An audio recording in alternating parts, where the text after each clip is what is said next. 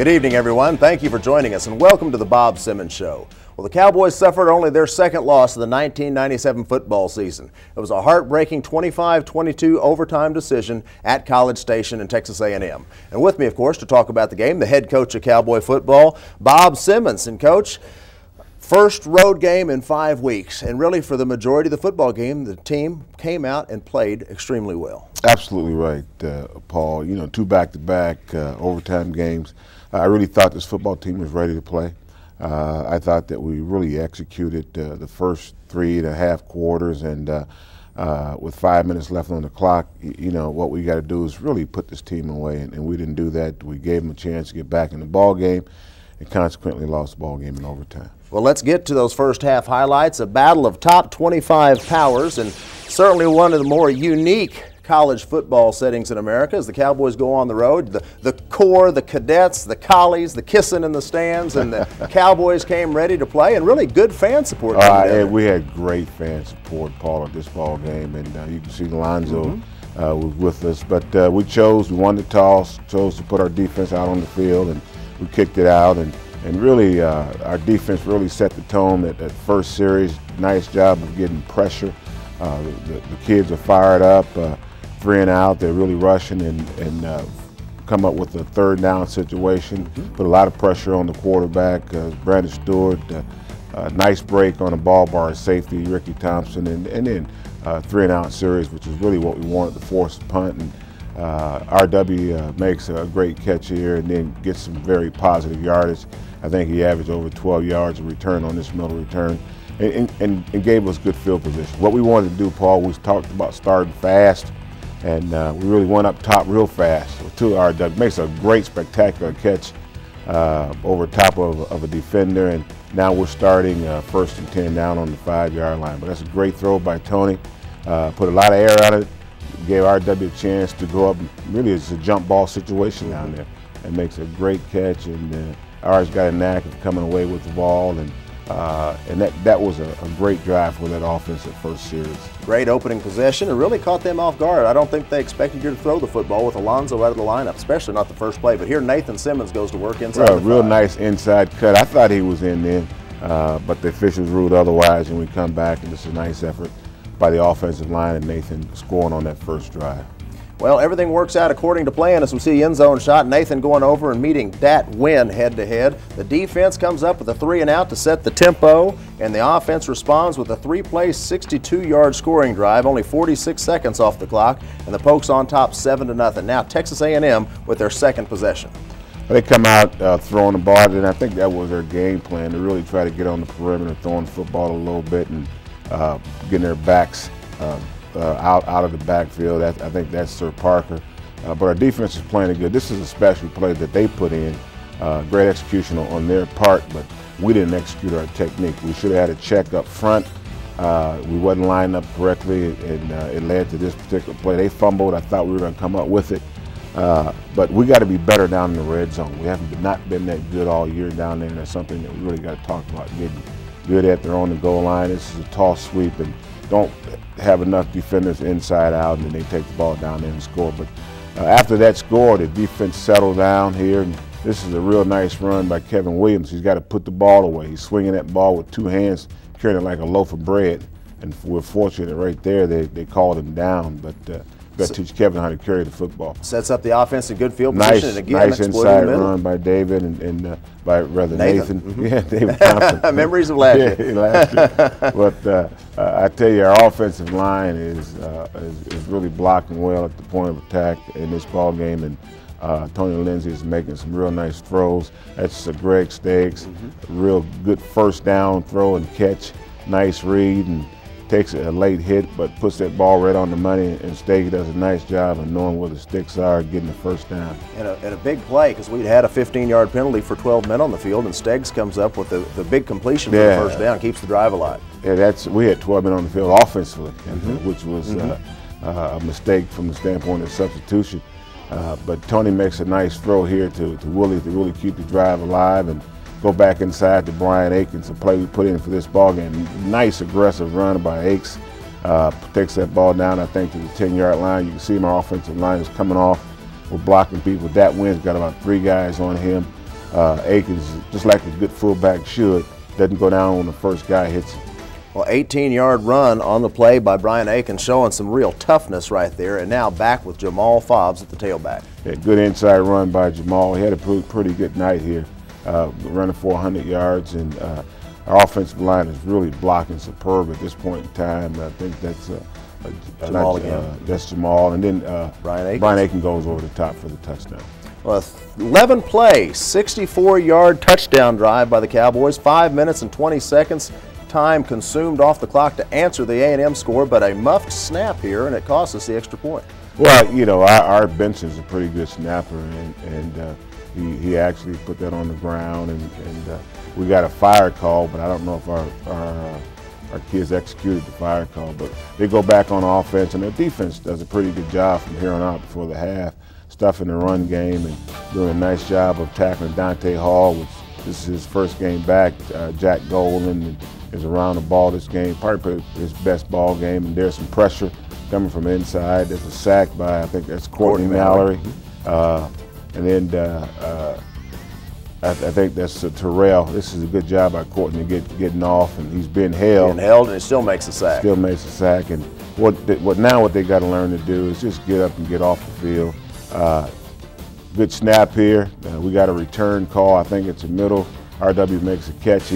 This is an outside return. He should have stayed in bounds. Had an opportunity to stay in bounds there to get more yardage, but I guess he was going too fast. Very close. 19-yard return by RW sets up the offense on the 36. Great run by Fobbs. I think he was just one block and really taking this thing the distance.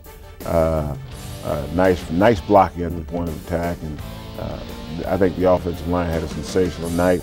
Come back with the same play. Their defense this time has the advantage on us, but our offense is doing a good job. This is our rat play. Nathan should have probably kept that a little bit more to the inside, probably got a little bit more out of it. But they stop us where we punt it back. It's going back and forth now. It's somewhat of a defensive battle, and a nice punt by our punter Jason Davis. Our defense comes back out, and more pressure by Terrell. Comes back and makes that sack, him and I think that's Zach Aiken.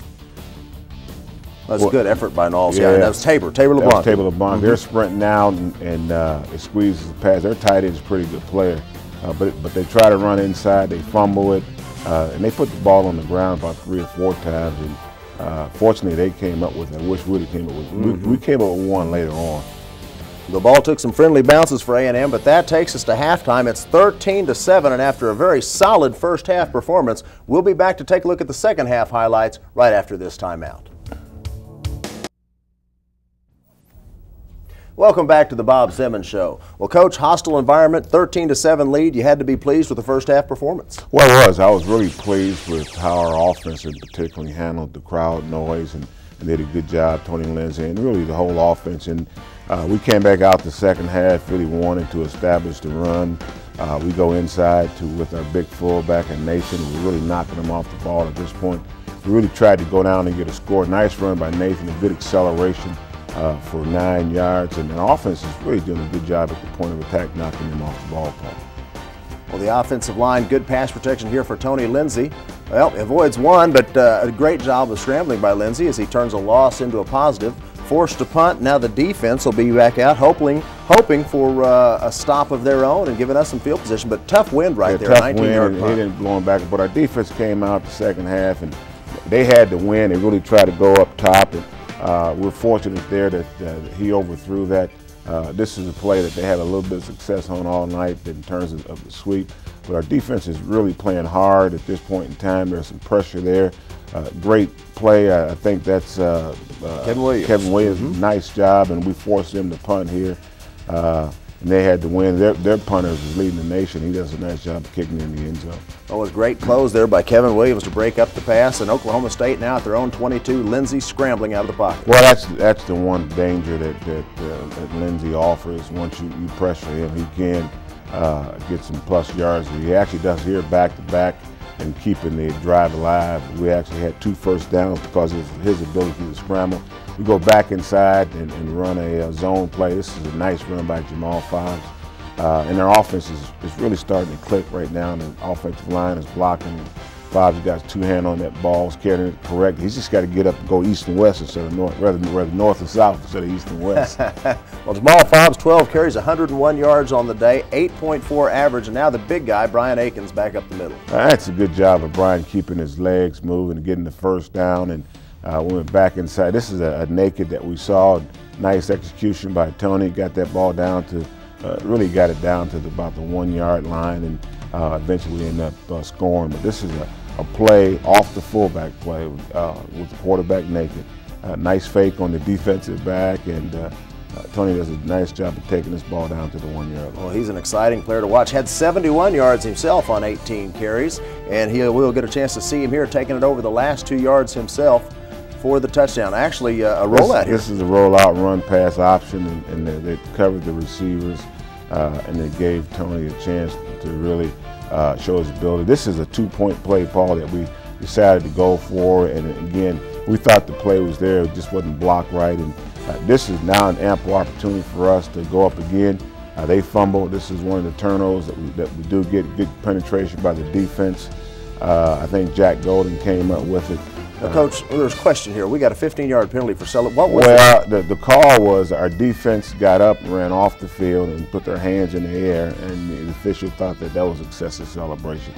Questionable call, to say the least, but the offense trying to put some points on the board. But the offense comes back and really does a good job of the call of taking the ball back down to about the 15-yard line, and Jamal is doing a nice job of running inside, and I'm talking to the two players. I'm giving them an example about why the officials call. It might have been judgmental, but those officials will make that call, and to call it at that particular time that led to the 3 points here. Cowboys convert the turnover into a field goal, 22-7 lead, and A&M back on offense, but the defense stiffens here early in the fourth quarter. And the defense is just really, as you can see, playing hard, lights out, and which is something that we've been talking about, our efforts. This is a nice heads-up play by Terrell. Stayed at home. Read his keys, did a nice job of tackling for a loss. Nall stayed at home on the tight end screen, bring up 4th and 12. 4th and 12, he scrambles and Knowles come back now, and he fumbles right there, but it doesn't matter. They called him down, and we Kenny stopped him. Stabler rule, I think. And I think we cut some plays out. Yeah, this is on that last drive here, and this is when they scored to make it 22-14. Right.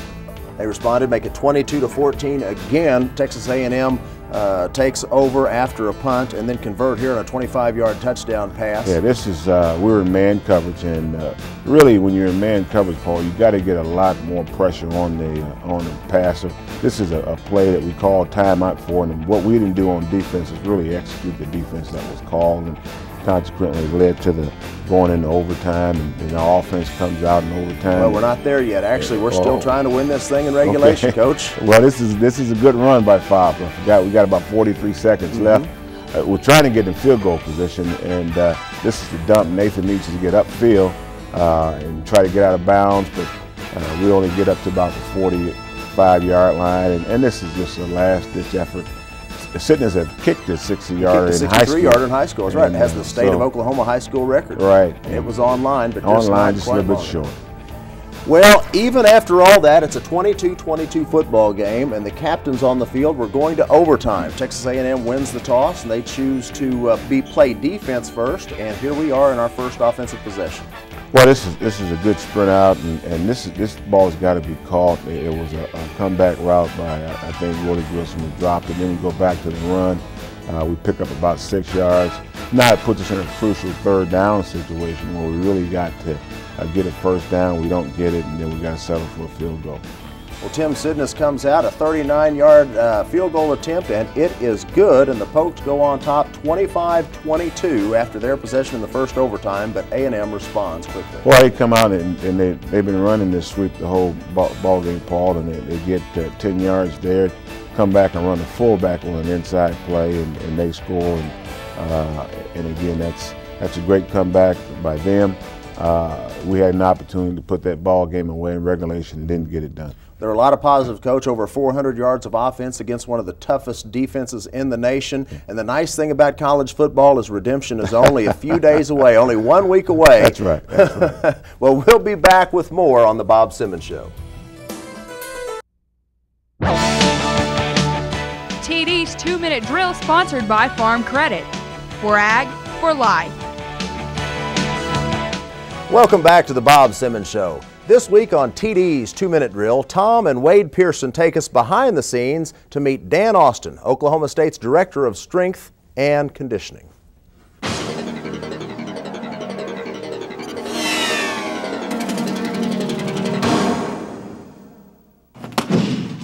It's been said many times that your work with the players during the offseason created a positive winning mindset. Tell us, what were those drills like during the summer? During the course of the summer, what we try to do is develop a cohesive with the team development by doing things together, conditioning-wise, lifting-wise. Even at the end of all our conditioning, what we did, we set aside, that was prayer, it took place before I got here, but we have a lot of guys that's very religious on the team and that have a good belief and big belief in God. And all this right here has brought the team closer together, just doing a lot of things together over the course of the summer. Obviously, you believe in the old coaching adage, strong physically, strong mentally. Most definitely. I think if a team is going to be physical through the year, then you definitely got to get in the weight room and lift weights. You got to lift weights. You got to get out there and you got to run. You got to condition it. Not only do you do it during the course of the summer, but you got to do it during the course of the season as well.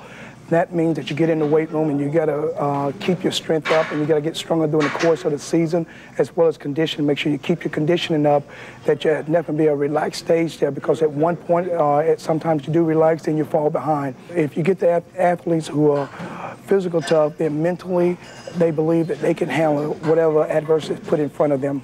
We kid around a lot about this, but you rarely, if ever, raise your voice to get a point across. I think if you show respect, then you get respect, and not necessarily do you have to raise your voice to get a point across. And I think if you got a good relationship with the athletes, they're going to understand and they're going to trust and believe in what you say, and they know you're not going to steer them wrong. So what we try to do is work with the athletes and give them a good example of what we want them to do. And I think as well as my staff, I have a great staff that works with me, and we try to set example as well as being examples. A 9-time world powerlifting champion, you too stay in shape. I try to work out as much as I can. I've taken this year off from competition and to really focus in on the job here. But I still compete, yes. You also work with other sports, do you not? Yes, currently right now, one of the sports that I'm working with is men's basketball, and so that's my other sport besides football. There are no short days, and the thing that as strength coaches we have to realize, we're here and we have a job because of the athletes. The athletes are not here because of us. You know, Paul, Dan has done an excellent job since he's been here, and one of the things I've always believed in is you got to have a great strength coach, and he's a guy that's spent a lot of time with the players, and the players believe in what he talks about. You can tell he spent a little time in the weight room himself. Yeah. Truly a great asset to the university, not only this year, but for the football team in years to come. But we'll be back with more on The Bob Simmons Show after this timeout. Welcome back to The Bob Simmons Show. Well, Coach, Week 8 of the 97 football season is in the books, so let's take a look at the Big 12 Conference football standings. Here we start with the South. Things are tightening up there in first place. I tell you, we got 3 teams that's tied for first, Paul, and it's going to come down to whichever team gets hot down the stretch for this Southern Division Championship. And I like to think it's going to be us. That's right. It's a 3-game season now. Well, 3-2, 3-2, 3-2. We play Texas Tech, Oklahoma, and Baylor still. And let's take a look at the Northern Division. Nebraska sitting on top, already having the victory over Kansas State. So unless they should stumble unexpectedly, they appear to be in control of that division. So I think everything kind of taking shape as expected up north, but a dogfight down here in the South. Right. Coach, this week, Bedlam heading down to Norman to play the Sooners. Well, looking forward to it. Naturally, when you got an in-state rival, both teams are going to be ready to play, and our kids are going to be ready. No doubt about it. Like we said, redemption's only a week away. I'm sure the boys are all looking forward to this week's battle in Norman. A 1 o'clock kickoff. Folks, you'll want to be there. We want to thank you very much for joining us this week and hope that you'll tune in again next week on The Bob Simmons Show. Good night.